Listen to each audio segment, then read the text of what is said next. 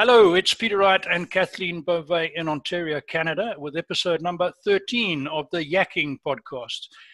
We talk about life, business, and more, and we bring you tips and ideas for a changing world. We have another interesting guest for you today, but first I'd like to welcome my co-host Kathleen and hand over to her to introduce our guest. Hi, Kathleen. Over to you. Hello, Peter, and welcome everyone. It's always great to have you with us. Thanks so much for tuning in. Yes, we do have a special guest today. His name is Gary Jones. And actually, Gary, I'm going to hand it off to you to tell our viewers and listeners what you do. Might be shorter to say what I don't do these days. I've got a great background over the years. Right now, I'm currently building a significant team with a particular network marketing company. But I've had over 30 years of experience in home-based business. I've been consulting to some American corporations coming up to Canada over the years. I actually owned a small network marketing, well, small, 8,000 people on data bank. Back before Facebook and back when we used to write everything on a triplicate paper and fax things in, and my phone bills were like 36 cents a minute to call from Brockville to Toronto back in the old days. Whole different world back then.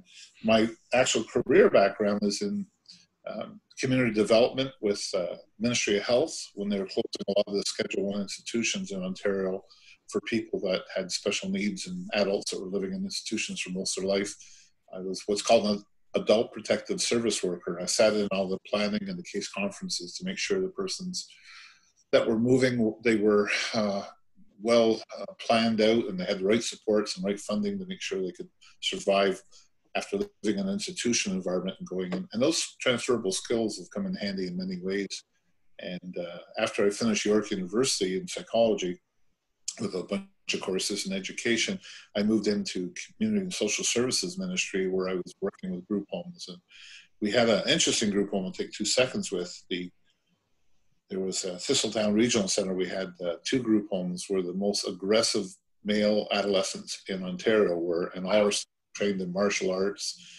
We started shifts with some blocks and some stretches and all that. And when the young lads first came to us, I mean, it was 4 guys my size on the shift with 5 adolescents. And we did all kinds of behavior mod tracking and all that.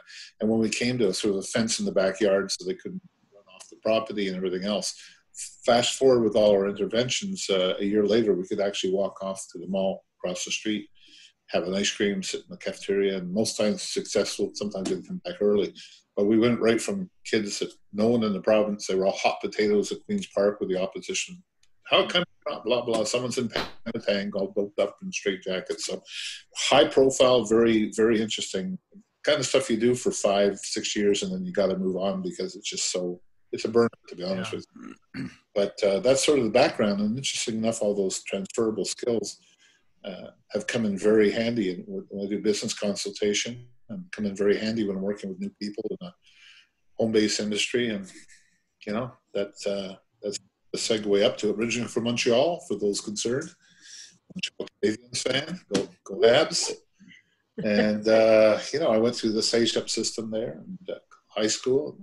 I was just on a podcast earlier today. We were talking about childhood experiences where the guidance counselor in grade 9 told my family I'd never finish high school because my math scores were bad.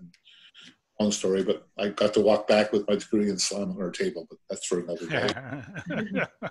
So, Gary, what motivated you to get started in network marketing? What was it that attracted you to that type of business?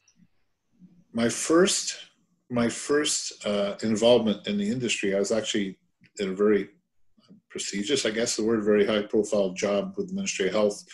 I was often keynote speaker at some of the conferences, and I worked with a lot of community groups and, you know, kind of established myself. But then as a side gig, I decided it'd be nice to do something for some tax breaks. I had no tax breaks as an employee, government employee, not a single tax break.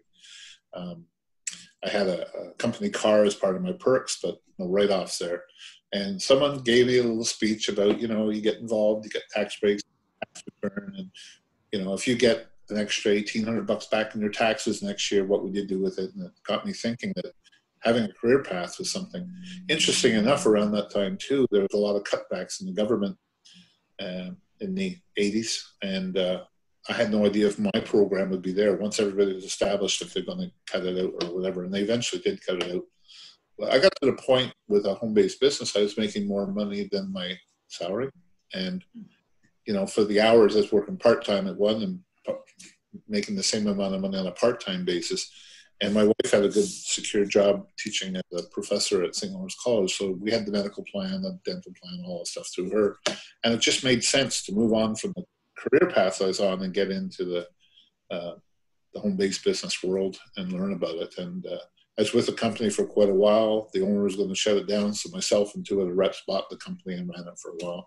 So I learned the corporate side. It goes on and on, but what originally got me in there was tax breaks. Didn't have any tax breaks. And I think anyone who's got a career in a factory or Tim Hortons or teaching or whatever, if they heard the same thing I heard, they'd probably think twice about it. Yeah, and in this day and age, they must think twice about it. Wow. So, Gary, I, from little chats we've had before, I know you've been involved in a couple of different network marketing companies, and for the last quite a while now, you've been selling or distributing essential oils, which is quite fascinating. It's a subject on its own, I know. What drew you to that particular type of business? That's an interesting story. I was with a previous company that were selling things like shakes and some supplements and things like that. A really good company, every ducks in a row, and the ownership was phenomenal, training was phenomenal, everything had all the tick marks there. But the owners of the company basically were consulting to other people in the company I'm now with, and full disclosure, I'm with Young Living Essential Oils. And they felt bad because no one within their own construct were making the kind of money that was in a more established company. So we started getting these cryptic emails about, oh, big things happening and blah, blah, blah. And if you got a ticket for convention, it'd be good for such and such a weekend. So, I Googled a little bit and found out what companies were having conventions on that weekend and figure out what's going on.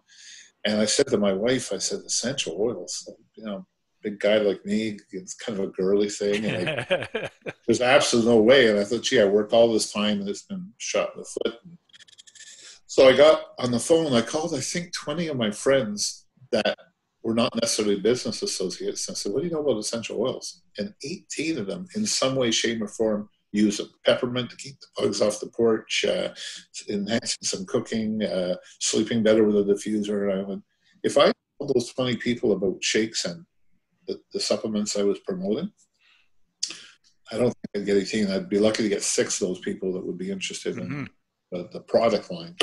So I thought, well, maybe I'm onto something. And quite honestly, guys, it's probably the best thing that's ever happened, because where I had this knee-jerk reaction to essential oils, that's just a part of the big picture. And the supplements and the whole line of products for children and pets and the international market.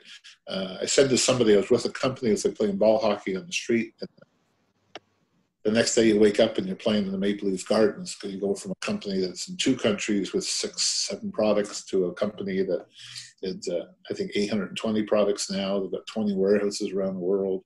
It was just mind-blowing. It was the best thing that ever happened. All the other previous involvements I had to what's on the table now for me. So it's very easy for me to take background and all my experiences and the different careers and stuff I had. They're all transferable skills to just help somebody move ahead with what I'm doing. So Gary, you're good at networking. I met you through networking and social media. So what tips would you have for our viewers and listeners? Oh boy, what tips would I have? I don't know, just got to be authentic. You got to be yourself. You got to appreciate that not everyone's going to see what you see. I know a number of people who have preconceived ideas about the industry I'm in, and they're being polite and they're nodding their head, but it's almost like the devil and angel. And they're like, oh, here he goes with one of those pyramid things. Oh, my friend lost his shirt. My so-and-so has a whole bunch of blah, blah in the garage. All these kind of perceptions that You're right. There is a stigma, and I actually ask you about that, because I know that you love your business. You absolutely love network marketing, and you've been a network marketer for many, many years. And I'm sure that you've been, had pushback from people because of that stigma. So how do you deal with that? What is your comeback when people say, "Oh, it's a pyramid scheme"? Because it's almost insulting, isn't it?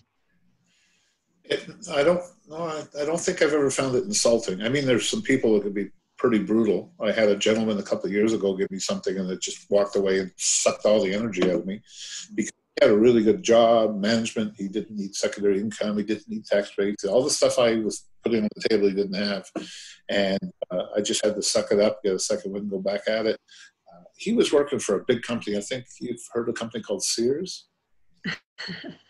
So what ended up happening is, as a matter of fact, I tried to contact him later to have a fresh chat, and his phone's disconnected, so I don't know what happened there. But the pushback I get, I just have to appreciate that maybe before I knew what was going on, I probably had the same perceptions, and probably the older I get, the more tolerant I get. But sometimes it's just unlearning something, and what's happening now with the world we're in. Mm-hmm. I had those perceptions. Those perceptions don't work anymore. They have to go back and think of fresh ways of conducting themselves, fresh ways of making a learning. Someone joined my team today. Have a number of people, you may know some of them, who just buy once or twice a year and they're happy. So there's no pushback. They don't have to go on monthly plans. They don't have to, talk to their friends. They don't have to sell. The word sell never comes out of my lips because I just basically promote the opportunity to buy at wholesale, and they sign up and they buy from the company and all that. But it's very easy. I actually have a PowerPoint I use with new team members. I've taught myself to do Zoom, and Peter, you've been helpful getting my YouTube channel up where I'm posting some of these things. So if somebody wants to find a 20-minute tutorial on how to handle objections, it's all laid out with PowerPoint and stuff for them. But people have objections to time. I don't have time. I don't have money. I don't have this. I don't have that. And sometimes that's fine. That's where they are. And you're sorting. And both of you in your endeavors, I'm sure you talk to 100 people, maybe 5 and 10 of them are candidates for what you do. But they might know somebody. It's all part of the big picture. Sure. Which is, again, the importance of networking. It may not be the person that you're connecting with directly that particular day, but it might be somebody that they know. Right. Yeah, most of my income right now doesn't come from the people I personally enrolled, but the ones they enrolled and I work with on the second level. Somebody edified me and said, Gary's got a teaching background and I like the way he talks. And when someone validates that you're a good guy sort of thing and you have the right intentions, the person it's a stranger who becomes a business partner will listen to you differently. Absolutely. So I base on when I network, I'm looking for people who will refer to me, not necessarily people. I meet people in other companies that say, well, Gary, I got 3 friends that just don't like what I'm doing. Why don't you call them? And so most of my income comes from the second level of that team building aspect. And I think the fact that you're with us on this Zoom interview today is proof of what you're talking about. I met Kathleen at a networking event 4 or 5 years ago. Then Kathleen took a table at Mo Mondays, and then you would join us at the Mo Mondays table at that event. And you and I got talking, and then we did a little bit of business together. And now 3 of us are on here, and it's all from reaching out and making those contacts. So yeah, there's proof for you. Gary, we've got a couple more things. We've got to pick your brains here. Before I get on to something about ideas for people, quick one. With what's happening now and the probability that when things get back, they won't get back to normal, to a sort of normal, what big changes is that going to force on people in your industry, do you see? That's a pretty loaded question. The fellow I work with, Adam Green, he's quite well known in the industry. He's living the top rank and all that good stuff. 30 years old, and he does a training every Tuesday night, and every training he says pivot, the word pivot. You walk down the street and you see some doggy doo-doo on there, you pivot around it. You don't run away, freak out, you just basically pivot and keep going. So I love the word pivot, and when you pivot something, you're not really coming from fear, you're basically coming from, let's get around and move ahead sort of thing. What do I need to do? Do I have to cross the street? Do I have to whatever? So we're really talking about pivoting. So when things get back to, I don't like the term new normal, but when it comes back to whatever that's going to be, I think more and more people are going to be cautious. My wife and I lived through the ice storm back in, what was 98, I think, back in Eastern Ontario and Quebec. All the tower lines came down. And the old Boy Scout in me was embarrassed because I had an eighth of a tank of gas in the car. I had no matches, had candles and no matches because, you know, it was ridiculous. We didn't check the batteries on our flashlights. And when the power and the hot water and everything stopped, we had to go live at a friend's house and live up there in the country with a wood stove. And I said, I'm never getting caught with that again. So in the winter, I'd never go below half a tank of gas and all that. In the same mindset, there are people, I just talked to a lady who works at Staples, and she had half hours, and now she's been totally out of hours. She's no plan B, no backup. So there's a lot of people who are going to say, I'm not getting caught with my pants down again if this happens or something like it happens. So how it's going to change, Peter, in regard to your question, I think people are going to be more open to saying some of those convictions and things I have, you know, maybe I got to revisit them. You know, I have a friend from high school who had a girlfriend in high school and she cheated on him and she had red hair. And he says, I'll never date a redhead again. I don't know how well that serves him, but, you know, we had a little joke one time about dating somebody. I asked him if she dyed her hair and he panicked for a second. You know, but the interesting thing is when this comes out, people are going to say, you know, I need a secondary income. I need some tax breaks. I need to conduct myself differently. The big push on my company right now is building our immune system, which unfortunately the health authorities are not spending a lot of energy on. Sure. Lots of ways you can build your immune system through diet and, you know, better air, better water, supplements and all that. These people, not that I'm a medical person anyway, but the people who are often dying from this terrible thing happening have underlying health conditions. So absolutely. I think the network marketing industry are doing a better job because there's probably 1,200 companies functioning in Canada, and a lot of them are health-based, and a lot of them are saying build your vitamins. You know, some not as well as others, but I'm luckily with a company that their whole mission statement is to have healthy families and get rid of toxicity in the house. So how it's going to change, I think people are going to be more willing to look at documentaries and learn about the toxicity in their shampoo and learn about whatever's out there, you know, that they could just have a more prosperous, healthy family. And they're going to be more open to research and not only research, but act on it. So right now, the network marketing industry is booming. Like, there's everything going on. This is one industry that's pretty well bulletproof. Our company did, in March, I think our company worldwide did 88% growth in sales. 88%. Wow. You know, name any traditional company that can say they had a 20% growth in a good month. Yeah. So I think in answer to your question, there's going to be people saying, this is how I'm going to brand myself. Part of me is going to be, I do this, I go to church, I have grandchildren and that, and I have a home-based business. Yep. Yeah. Because I think just my thoughts are when it gets back to whatever it's going to settle down to, a lot of people's work will be different to what it was before. Maybe still working from home, maybe working shorter hours, maybe splitting jobs. There's talk about repatriating jobs from overseas. All these things are going to bring huge changes. And I agree with you. It has to have opportunities for home-based business. Yeah, interesting. When you go to a financial planner, they make a portfolio for you, right? Because some of them are high risk, some are low risk, some are this, some that. You don't have all your investments in one thing. Right. Here's an interesting thing, could be another discussion, but all the pension plans in Canada right now have an anchor that's bank shares. That's their go-to, make sure the pension plans are solid. I was on a Zoom with someone recently who was saying that with all the buyouts and forgiving mortgages, although, you know, I don't want to get into all the banking stuff, but the bank shares could drop dramatically, which affects pension plans, which means the government is going to have to boost their pension plans. Yep. No one's talking on that level because we're focused on thing. So what happens, people are going to say, I can't wait for the government. I can't wait for my pension plan. I can't wait for that. I have to empower myself. I have to surround myself with a team of people who are like-minded and get going. So I think all the stuff you just said, Peter, it's going to happen with hours and shifting. But what you guys are doing here is all over the internet for people doing training and recruitment and community groups. The team I'm with had a movie night last Friday where there was something like 82 people watched a movie. They streamed it simultaneously, and it just, they had popcorn and the thing. You know, it's a whole different mindset. But what you're doing here, a lot of people are doing that to monetize a second business of some sort. Sure. Yeah. I've got one for you. We still got a bit of time.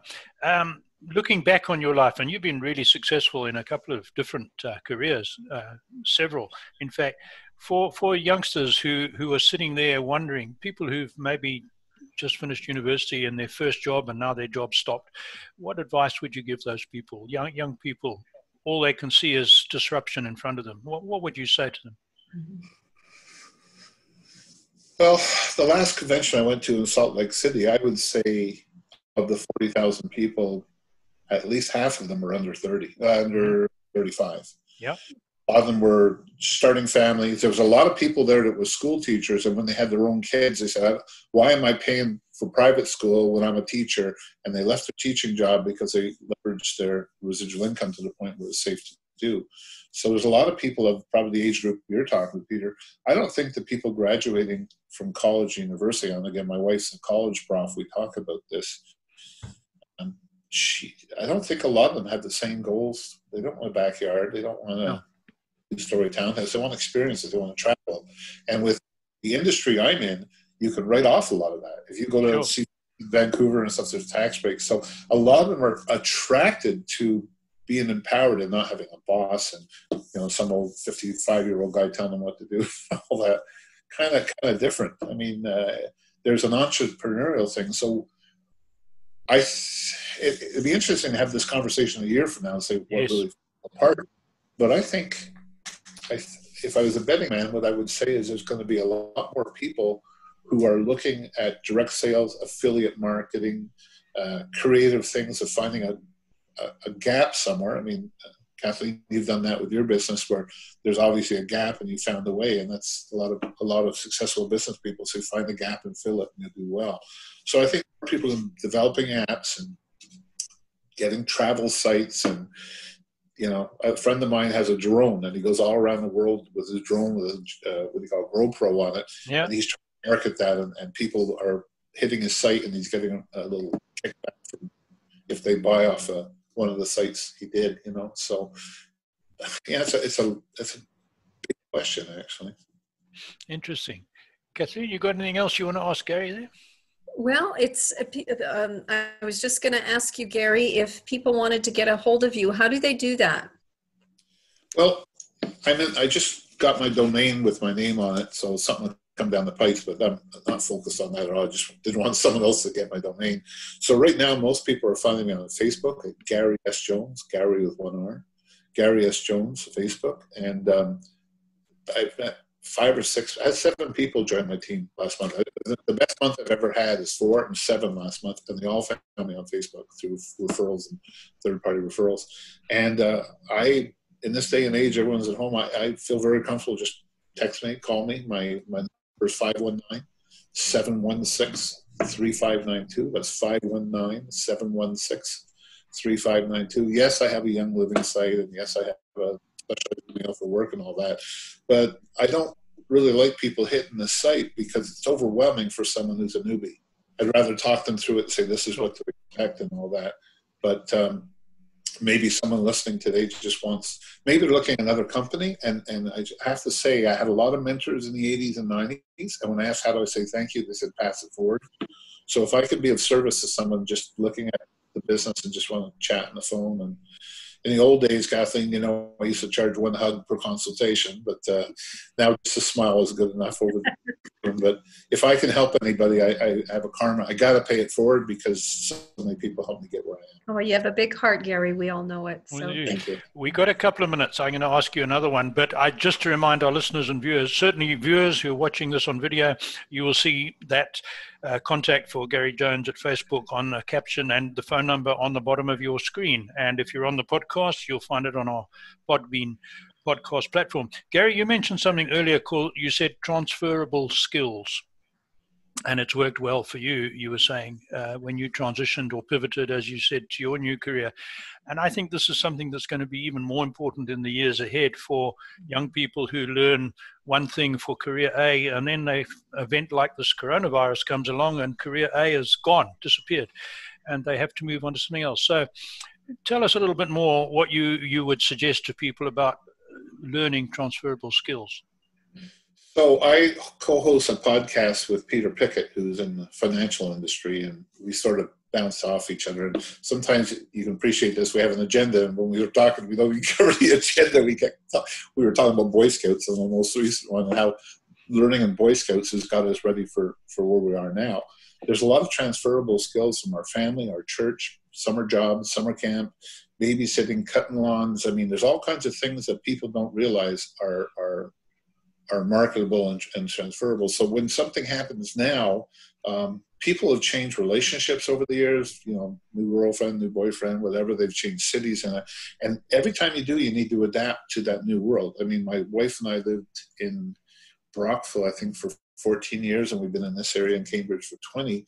When we came here, we didn't know anybody. You know, I came for a job that was hired to come and help run a company locally, and that lasted for a while, and I didn't know anybody. The only people I knew were at work. So I had to find ways to make contacts outside of work. I joined Toastmasters, which I highly recommend to people. Peter, I know you're active with that. You have a background in that, and you meet people. So those pivoting and transferable skills, how do you know that being a babysitter when you're in grade 9, those skills are still transferable to now? Yeah. Listening skills, compassion, all those things. If you were in a career with skills, a lot of the career goals, time management, task analysis, all those things you did, and if you were a repair guy in a Canadian Tire garage, those organized and hitting your goals and time and billing, it's all transferable to being your own boss. Absolutely.